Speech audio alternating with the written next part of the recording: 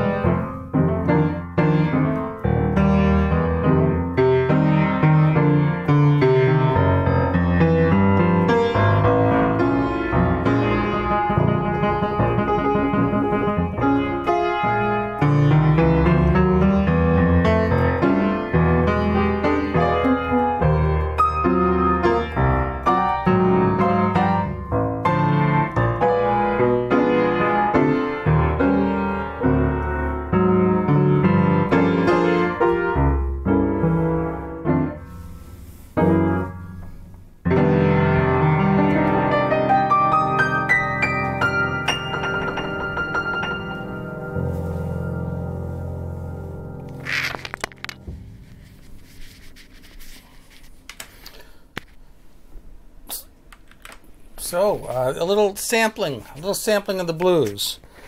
Now, I wanted to share with you some of the different ways that I kind of approached the 12-bar blues, and of course you can ask me questions too, but for those, just to be thorough, right, we want to just write out, we're in F, so we got basically F7, B flat 7, F7, and that's repeated, and then B flat 7, and that's repeated, and then F7, and that's repeated, and then C7, and that's repeated, let's say, and then F. Okay, so that's kind of the most basic way to approach that. What you can do, though, for instance, when you go to the so just to be clear, this is the 1 chord, right? This is the 4 chord, okay, and this is the 5 chord, right? And that's your 12-bar blues, right?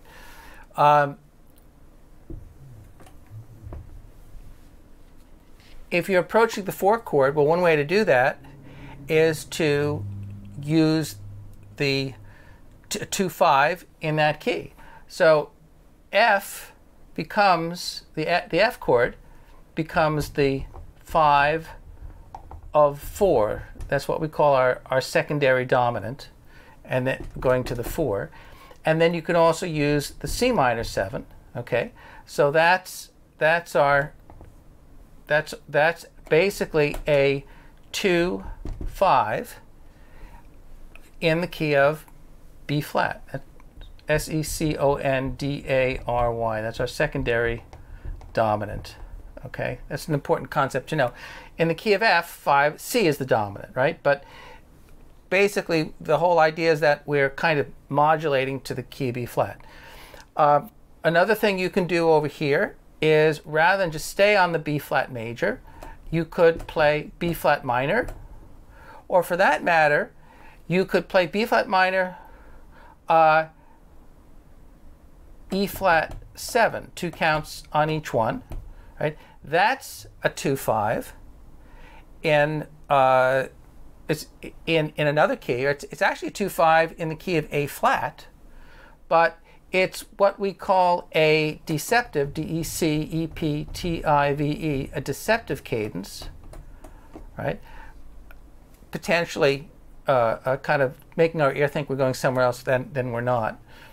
And back to our F, and instead of going to the right to the C chord, we could approach that by playing a G minor 7 and then a C7, and that would be a 2-5. That's a 2-5 in the key of F. And then over here, rather than just staying on the F, we could do a few things. Well, we could do what's called a turnaround, T-U-R-N-A-R-O-U-N-D, a turnaround. 1,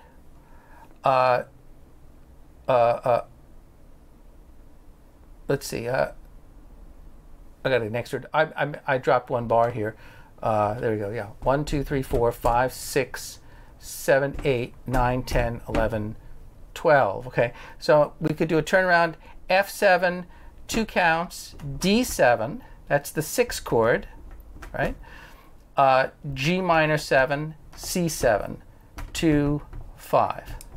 Okay, so what does that sound like? All right, well, instead of just playing 1, 4, and down here I'm just playing a simple bass line, kind of 5th, 6th, 7th to the B flat.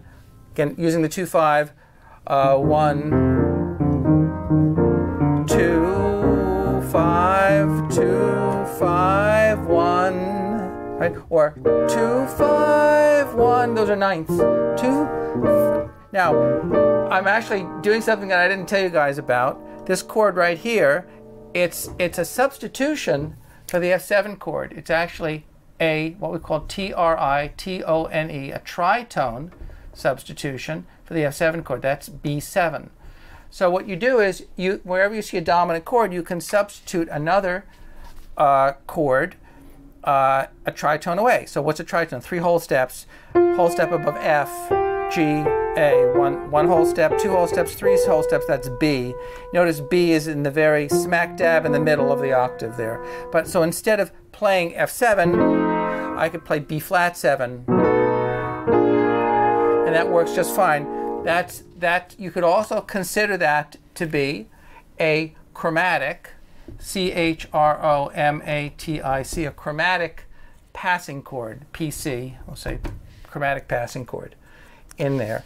So playing the F, B flat, B7, B flat 7, and that note there, while I'm retaining the F, that gives the B7 a flat 5.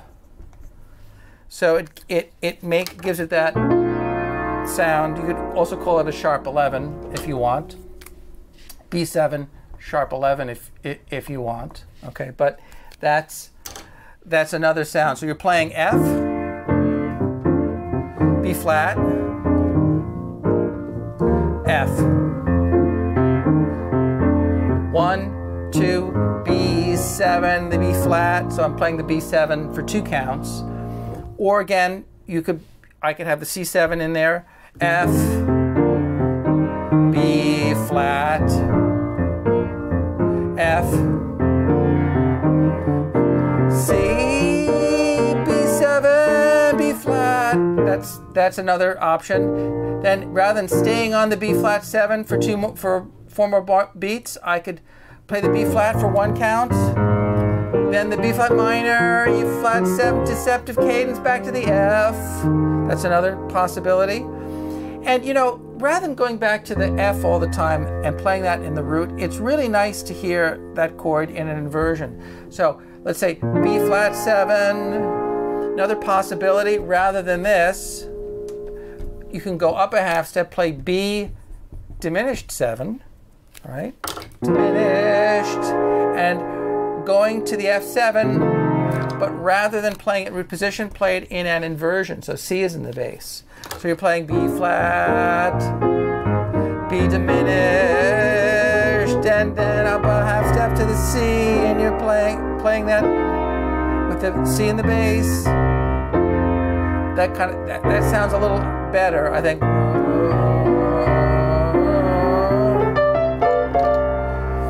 And then you have your 2,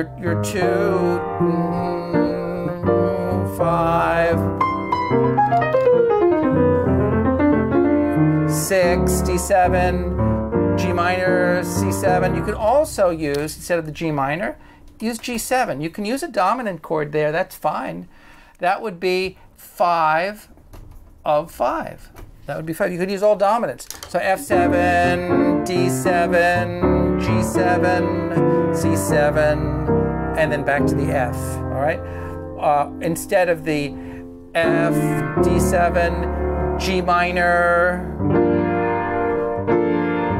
I'm using 9th chords here, 9th, 13, and now I'm doing some runs. I'm doing different sounds here. So I'm playing the notes of the blues scale. All right. Fingering, by the way, guys, 1, 2, 3, 1, 2, 3, 1, 2, 3, 1, 2. All right, that's a pretty typical fingering. F, A flat. I'm going to erase all this, but I'll if you have questions, you can email me and I'll send you some things to help you. But the F, the blues scale. All right. The thing about playing the blues is you could stay on the same scale. My pen's running out here. I got to get another pen. Give me a second. I'm going to throw this one out. You can stay on the same scale almost and use the same sound, or you could use different blues scales. But let's just talk about the F. 1, 2, 3, 4, 5 lines. So you got F, A flat, B flat, B natural, C C, E flat. Pardon me. Yes, right. What am I here? Right. C. Okay. E. What am I doing? Yeah, that's right. C, and then E flat, and then oh,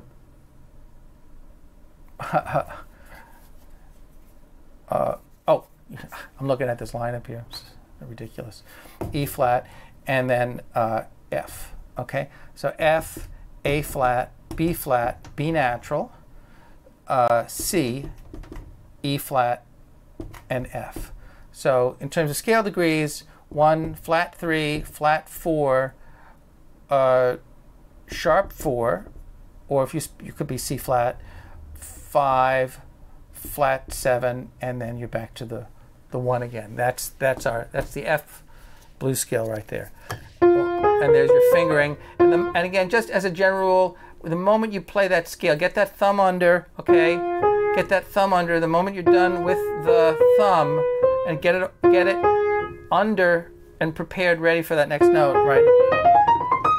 And in the blues, you play clusters of notes and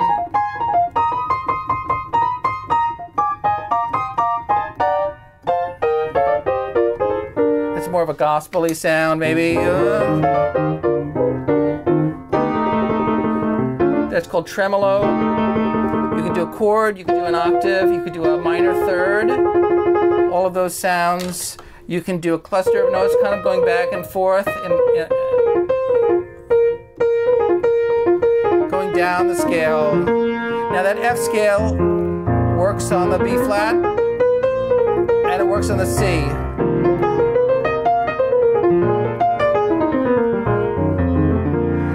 Now you can also, when you get to the B flat chord, you can play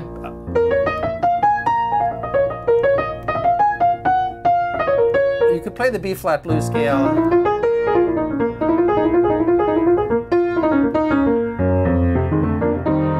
And when you get to the C,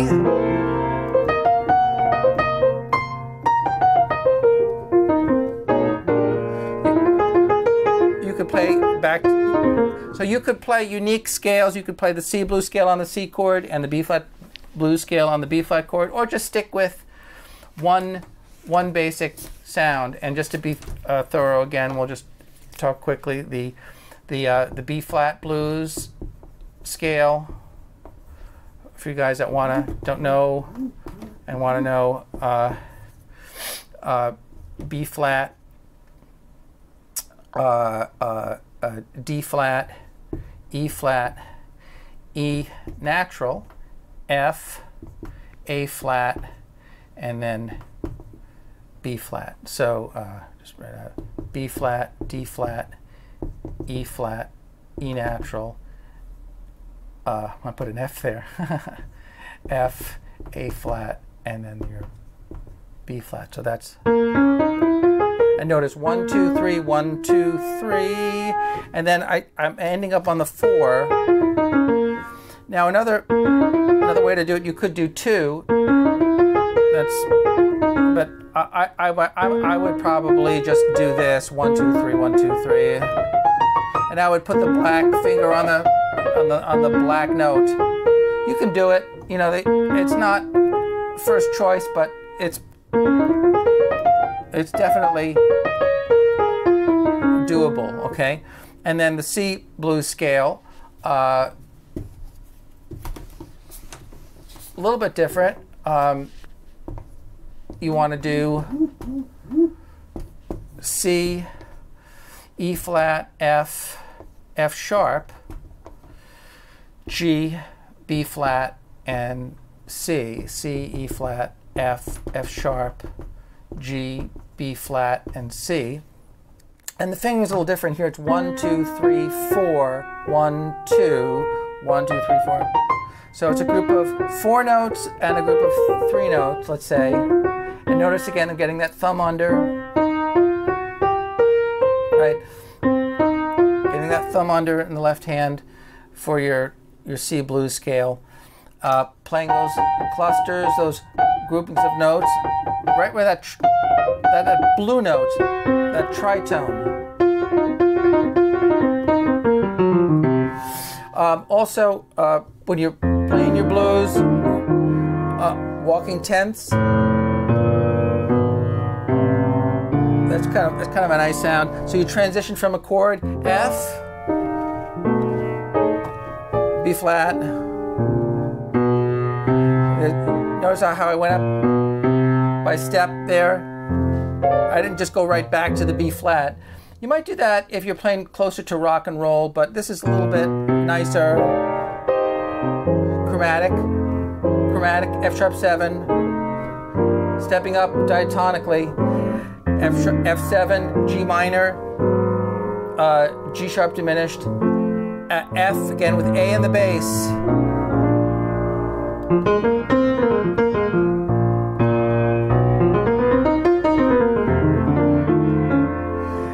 Going down to the 6th chord, walking tenths, and I could play the C. Also, parallel sixths.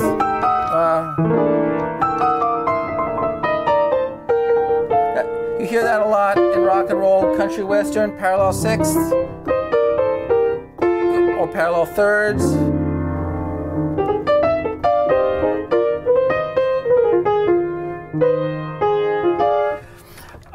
Now of course I could speed up. Also, I'm doing this sometimes, right? I'm grabbing this note with the pedal, or sometimes I just play it short. But that's our stride piano. So you're playing a note in the bass.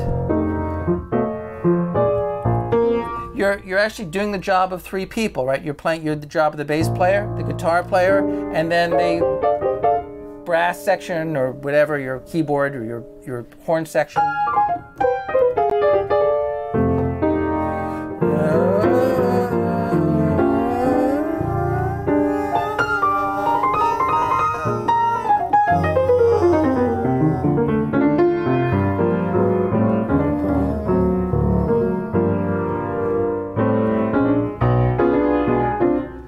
Flat to D, chromatic.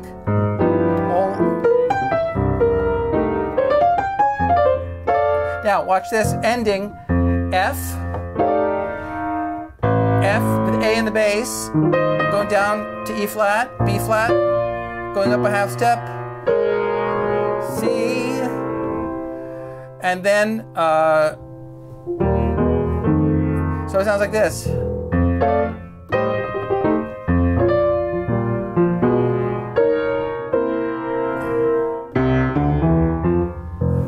That's a good ending. You know, you always want to have some kind of ending in mind when you're doing this.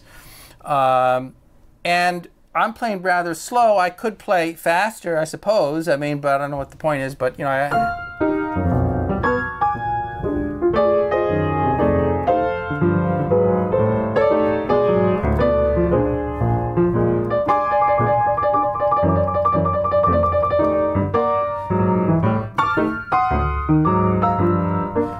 I don't know if you notice,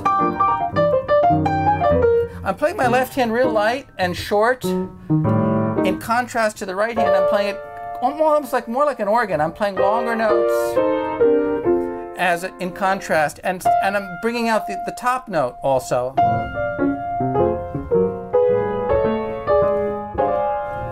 And then on occasion, I'm punctuating the left hand.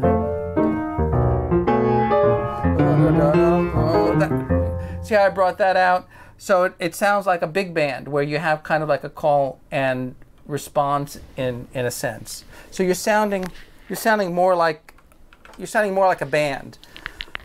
So I'm just throwing a lot of stuff out at you just to give you a sense of all the possibilities that exist beyond the conventional 1-4-5 chord patterns, right?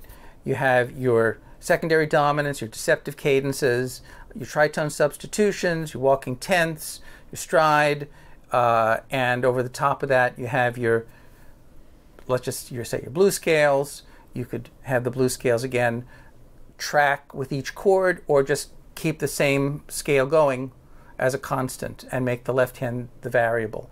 And just texturally making the left hand sound different than the right. Short, light, long, louder. Whew, okay, that was a lot of stuff. I'm going to get going, and let me know what you think. And if you have any questions, again, I'm Jonathan Eder. This is the piano lesson. It's a wonderful summer, June, and I hope you guys have a great week. Okay, take care. See you soon.